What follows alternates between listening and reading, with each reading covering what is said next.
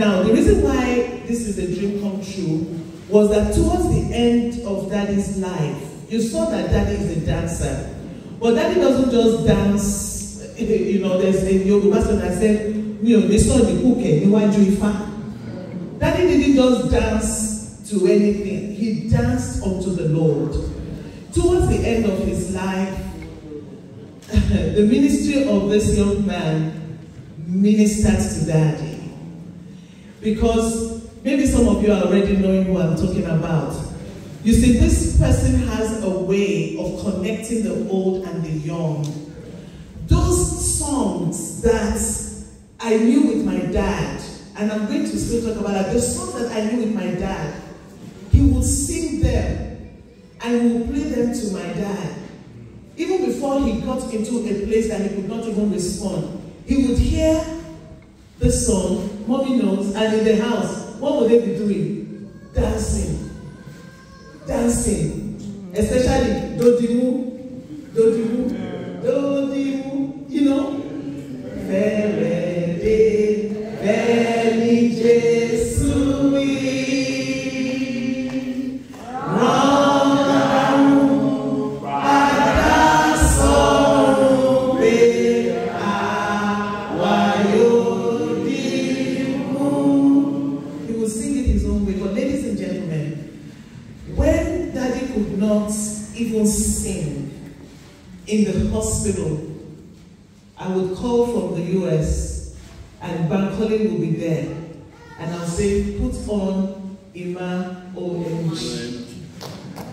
Put and let it be playing in Daddy's ears. And that strengthened him, gave him courage, ministered to his spirit. It helped him to be strong. In fact, Daddy held on so strong to life that when his body was failing, Daddy's spirit was so strong. And at some point we had to say, we need to let Daddy know that it's okay for him to go. Because he was strong in his spirit.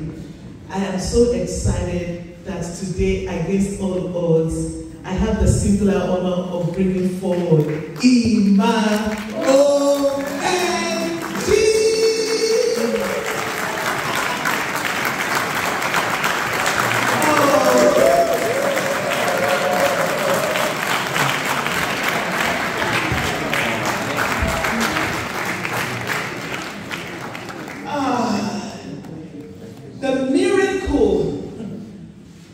The miracle of him being here, I can't even go into it. For him to be in the UK at this time, he just flew in from Turkey.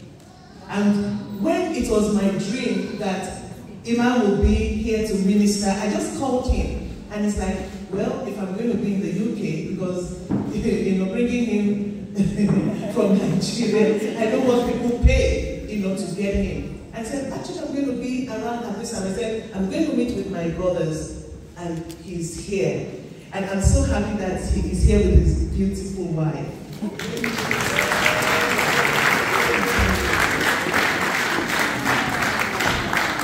I'm so happy to meet you. You see, we Yetunde know how to be a blessing. He's also Yetunde. That is my Yeti. So I just want to thank God for you. And for the next few minutes, he's going to minister to us. Please, you can see that the tone of this gathering, we are not doing wakekeeping. We are not sorrowing. We are rejoicing because God gave us a Father who was faithful till the very end. We can say that he finished strong. So I want to encourage you to enter into this mode, into this attitude, and enjoy this evergreen music with EmmaOMG.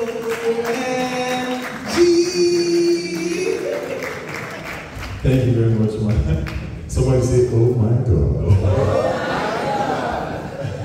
So before we get to the singing phase, I just have a few things to say. A couple of people will be like, because yeah, I never met Daddy. Well, first thing I want to say is, if you were raised by a great parent, you connect with other people that were raised by great parents, you know. It's a privilege to be here today. See what she was talking about. Seeing everybody in this family, I know people are great people, and naturally, I'm not supposed to be able to stand in front of you. But the grace of God has brought me here. And also, what my mother imparted these songs, I just came from Turkey. I was in Abu Dhabi the other week. I go around the world singing songs that we used to sing in morning devotion. Do you understand? And people hear them. This is not the first time I'm hearing. That's why when you hear my events, I'm always saying I'm not a prophet, because the kind of testimonies people come to me, I know that it is not my doing, you know.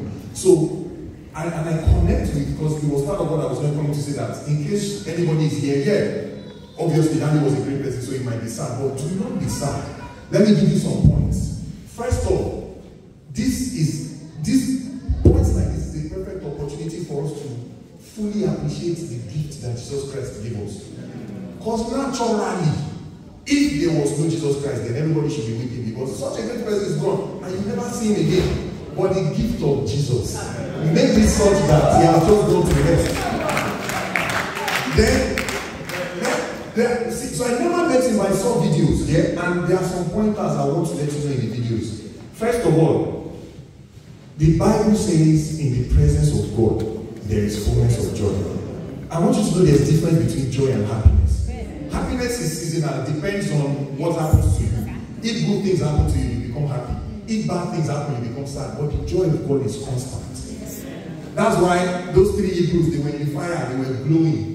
Daniel was in the den, he was happy because God's presence was with him. Then the Bible says, though I walk through the valley of the shadow of death, I will fear no evil. That thing is something we always say and we do not fully understand. Valley, first of all, is a horrible place to be. It's the lowest place you can be. He now says shadow. That means it's dark. Who can't get the shadow? Death. But still you say you fear no evil because you are with me. Do you know why? Because in his presence there is fullness of joy. The Bible in the book of Revelation say, God sits on the throne, the 4 beings in front of him, the 24 elders, they bow, and they say day and night, they praise him. And that is one thing I found in Daddy. So, in case you are sad, Daddy is upstairs looking at you now. I know we have a list of songs we want me to sing, but let's start from this note. The first song he's singing and looking at you is Ija Lomi Ogun Sitan Olubala Jagun Olu Ori Ayo La O Mako Hallelujah.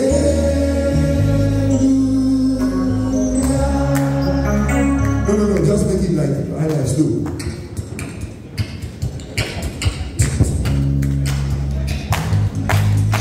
Yeah, this is the end. God bless you, sir. What is a weekend?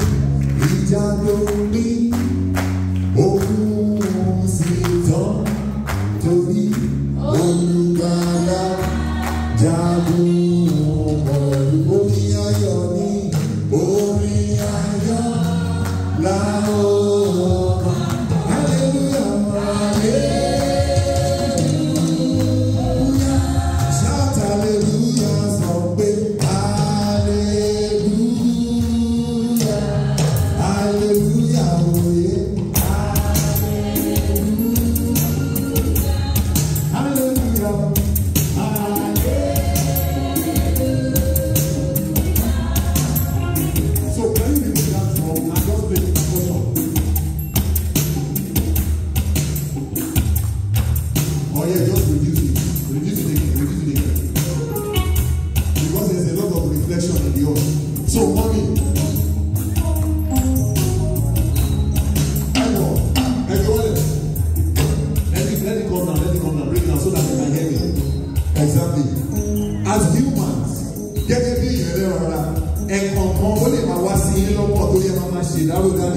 Ṣùgbọ́n tẹ́ bá mọ́kàn lọ síbi tó wà inú yín máa dùn.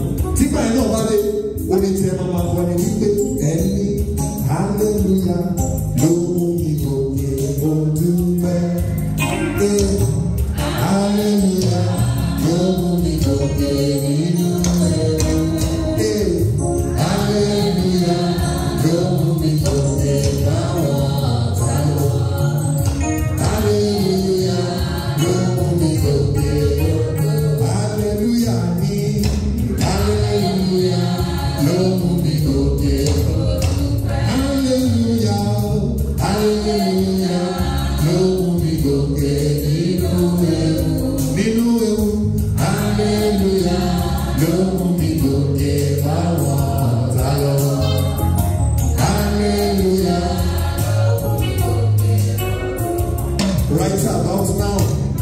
Daddy is landing in heaven in the presence of the Almighty.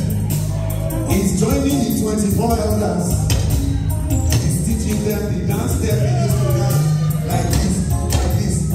Oh, I need to, okay, oh yeah, oh, hey, Baba, oh no, hey, oh yeah, oh, Lord, Hosanna, yeah, oh, okay, oh yeah, oh,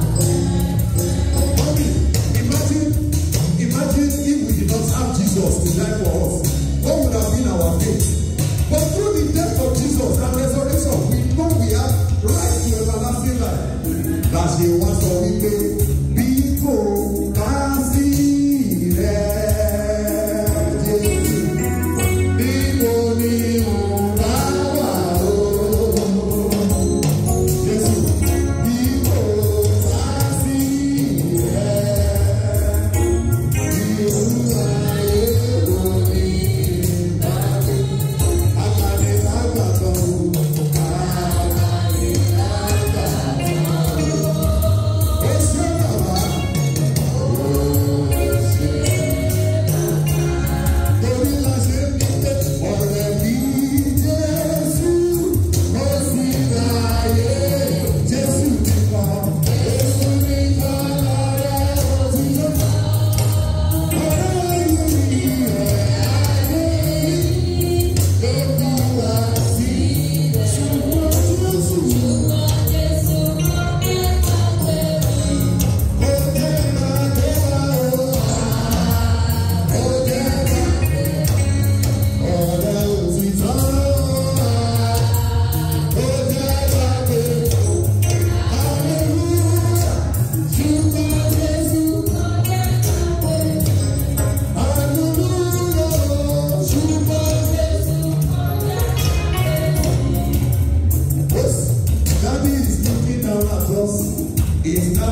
sending us a message. Also, who are wanting people wanting.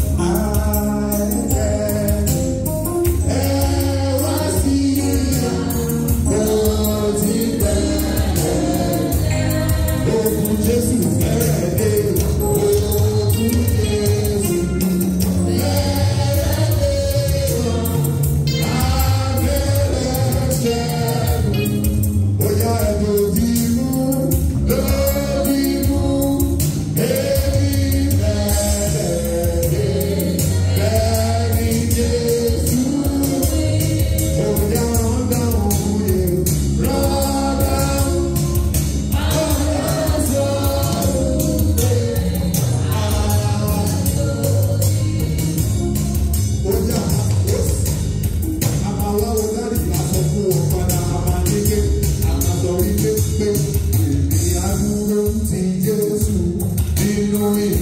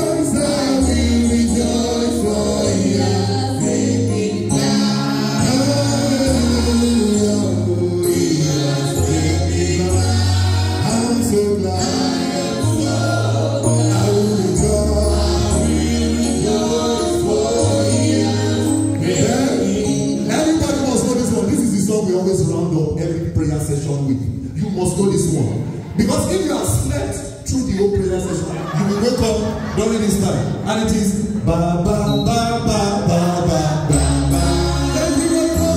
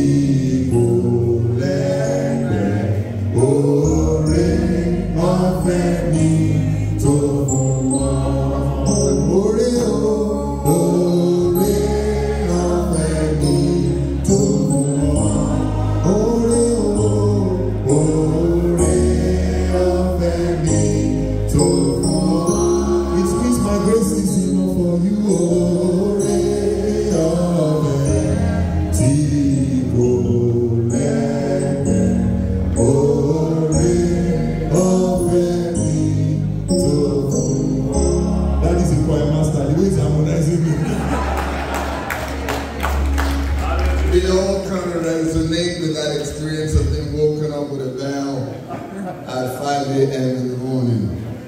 Thank you very much. Take your seat for So I just have one word for mommy. You know, whenever God sends a great person, he is intentional about the people, the places around those people, that person. For instance, when God was sending Jesus, he was intentional about Mary. And the angel told Mary, blessed art thou amongst women. For God to have made the decision, because it wasn't your decision, it was God that made it so that you are the wife of that we are celebrating today. It is to tell you that blessed are you amongst women. And behold, do not be afraid, he is always with you. He is always with you. So I'm going to sing the song that is selected. Oh, come in, oh, bound, morewa sonore, watawoso, tadariji, talabayi, biremi Olúwa,